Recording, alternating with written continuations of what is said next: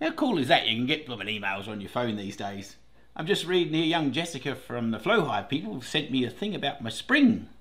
That's kind of cool. So apparently I'm a bit of a dipshit, as everybody would know. I've put the two springs together, maybe. I don't know about that, but anyway, we might have to go and have a look and see if the missing spring's actually on the box already. So come along and we'll go out there and have a look before the bees wake up.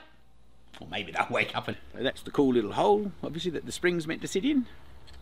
Oh, come on, Mr. Eyes, you can do it. Rightio, here we go. That's more like it. So you've got a bit of tension, but you've also got to be able to move it. Let's see if we've got anybody having any breakfast. There's not a lot of activity up there yet. And there's a bit of stuff going on, so we might go and put our suits on and have a bit of a poke around in here. What do you think? Light up the smoker and have a bit of a play. As a footnote though, I might mention the fact that in the original excitement of placing this beehive out here, I actually had it facing that way, which in the afternoon sun's up here, and when it was 43 degrees, the ladies were coming back in and landing on the bloomin' landing board, and they were getting, because it's just the wood base, they were getting quite hot and getting fried, so I ended up turning it around. I put a bit of a shade over it on that particular day, and then I just moved it around, and I've actually faced it into the morning sun now. So depending on where you live, I mean, I guess if you live in America and it's -3, I think at the moment, it's not going to be a problem. But if you're in Oz or in somewhere crazy like Mexico, maybe it was bloody hot there, don't face it into the afternoon sun, so as the girls don't have to actually land on a hot landing board. Just get it away from there, or put some shade over them. Or maybe you could paint the landing board white, but I don't know. But anyway, that's just a little bit of a side note. They actually are on these flowers. I was even thinking that that was a waste of time. We planted these jolly things and the girls didn't like any of them. Because they said salvias were supposed to be really good for bees, and I was getting all sad. But here they are, check them out, they're going for it. Oh, that might be okay. You might not get cut down yet, bush. That's a bit sad, isn't it? Thinking a bloke's going to cut down bushes just because the girls aren't getting something out of it. Don't tell the missus that he might destroy the backyard. Anyway, we'll give him a little puff. And we'll have to take our lid off. You don't know what's happening in here. Well, there's a couple, hang on, there's a little bit of stuff going on. We'll have a look and see whether they've decided to come up into this flow nest. Is it? No, flow super. I shouldn't call it a nest, should I? I think you want to be a little bit careful lifting these out with your hive tool. You don't want to put too much pressure on them. I don't think they're meant to be pulled out too often. But we're just going to have a bit of a peekaboo. But I don't think too much is going on. Oh, thinking about it. They have been playing around here and they're doing a little bit of stuff. But I tell you what I reckon. I don't know if it's... doesn't say in the instruction booklet. And I'm going to put get a little bit of wax and roll on there, a little bit of beeswax, melt that up. I think we'll only do 2 because I'm not really sure whether I'm meant to do that. But if, with the plastic foundation, that's what you do. You roll your beeswax on there and get them encouraged, otherwise they don't like it. I'm sure if you had a really mega crazy nectar flow happening, you wouldn't have to worry about it because they're just, like they are trying to get here. So, you do know. Apologies, Mr. Flow Hive, if I screw up your fancy design. So before we get too excited though, I'm just going to have a look in the brood box to make sure they actually got a bit of nectar flow going on, otherwise it's going to be a pointless exercise, isn't it? So, get ready for some excitement. Well, they haven't stuck it together too hard. They're not happy ladies. Oh, it's alright, chickie babes, don't get excited. Now just as a footnote, if you've got a bee box in your backyard and you're got a young puppy, don't have the puppy in the yard with you whilst you're in your bee box, because I've got a little lovely little new Porsche, our little new boxer puppy. She was out here, well, she was in the backyard, and somehow or other she decided to come over and see what Dad was doing with the bee box, and she stuck her nose in the blooming opening and she ran off covered in bees. She had, I don't know how many, 20, 30 stings. And so we're in there, oh my God, and so we're there. I had to stop what I was doing and scrape the bees off her and scrape the stings off her nose and off her legs and goodness knows where else. Anyway, and I get her back into the room and we all sat there for a little bit calming down. And she goes up to her bed and she went, plop. And I thought, that does not look promising. So I sat there for, I don't know, 20 minutes and I thought, this is not a good idea. So off to the vet we go. hospital visit for the dog. That was the whole day. $500 down the drain, well, not down the drain, but out of rescue, dog rescue. So put your puppy somewhere other than where your beehive is if you're playing with them, especially if they're toey. Ooh, they like the bit of poop, listen. Hello everybody. Yes, yes, you are such shitty people. You're getting a new queen, you do realise that, don't you? Queen ladies. Queen people hadn't had a bad year, you would be re-queened already. Let's have a look what's going on. See if we can lever up a brood box frame a bit. Oh! So they're getting a bit of fresh nectar here, and there's still plenty there that they could store in, so that's probably what's going on. There's sealed honey there, heaps of empty.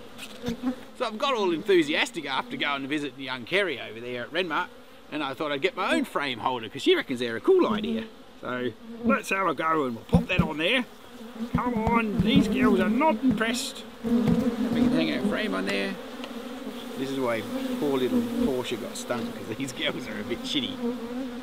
Pry a bit more apart here and see if we can't find what the queen's up to before we get too excited about the other part of the project. They're not doing real flash as far as nectar's concerned because they're probably breathing their asses off. You can see the larvae here. See, she's actually going really quite well. She's got the older larvae here and going down in this mainly eggs, and she's got this beautiful pattern going on. So they're actually building up some strength. Just wander along a bit in here. There's obviously a good active queen in here because she's got those nice young eggs and young larvae.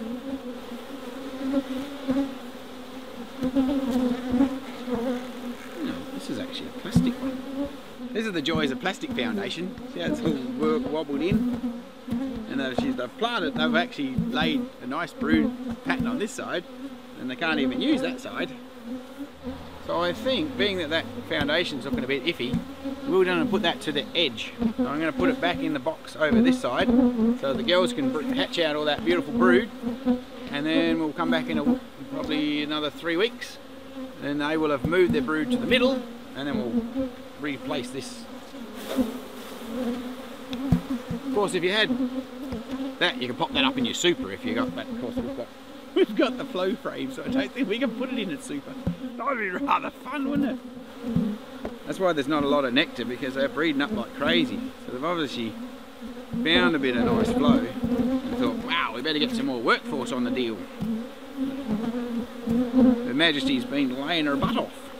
So this is that frame that was in there with the brood, bowed a bit with that bit of plastic. So I'm going to put that plastic part against the side of the box. I'm not over keen on plastic foundation in your brood box, but as far as putting honey on them, they're alright for that. I mean, but anyway, we're going to put that to the outside edge. Put this one in here. It's not necessarily ideal. When you're normally putting your brood back together, you want to put them back how they came out. But we want to actually get rid of that frame, so we want to take that out of service. So that's a bit of a trick for you if you want to get organised. There's not a lot of flow going on, but there is a lot of young bees being made. So I reckon, just for the entertainment, so just to appease my interest, we're going to put a little bit of wax on 2 of these frames anyway, and just to see if that'll encourage the lasses to put a bit of nectar upstairs. I mean, they've still got a bit of room down here, so it might not actually make any difference. But hell, anyway, we'll see. Oh, take 2 of these.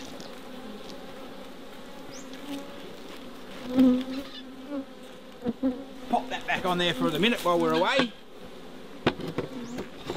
Oh, golly. Of course, the only problem to my best laid plan is that the wife's got an RDO today. We've got to steal some bloody of her wax very quietly.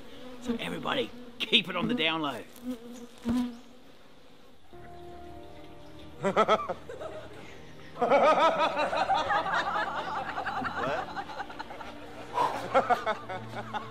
This is pretty dangerous. I've got myself. Is that because, like, you know, all the old rock stars are out doing tours? Is that because of jolly the internet and they don't sell any records anymore? Or what's the story? I don't know. Because I mean, hell, you'd be flat out, wouldn't you, doing a tour around the world at 70 something? I'm flat out doing a tour around my backyard at 50, so I'll be bugging how they get on. Turned out to be a lovely day. It was a bit bloomin' brisk this morning. All the little lasses are out having a bit of a dance. Good girls. Now we're not going to bother about smoking them too much. Well, we'll find out in a minute whether we should. Yes, yes, yes. Apparently my esteemed assistant said... Assistant? Assistant? I'm your assistant. Ah, well, okay. Apparently my clever cameraman decided that we can't do a genuine experiment by putting them both in the middle, so we're going to put one in the middle and one to the side. But I've just thought of something. We should probably go and get a black texter and put a dot on it so we know what's what. But anyway, maybe we will. Now we just bloody make sure we put it the right way around, otherwise we won't get the honey out if we get some in there. So we'll put that one there, so that's number 3. Number 3 from the left, and we'll put this one on the edge. Now I'm just going to go and get a texter and put a black dot on them both. Oh, actually, you know what? That's a dumb idea. That's a bit silly. Why don't we put it by the window? Now, these cool blooming hives got a window in it. Let's do that. Let's put it on the other side. I will push them across there. Push them all across. Make sure we got them lined up so they don't get crazy. And then pop it by the window. Look at that. And we'll be able to observe the chicks even better. We can open our little window and go, hello, what's going on? Without actually having to worry too much. That's kind of cool, isn't it?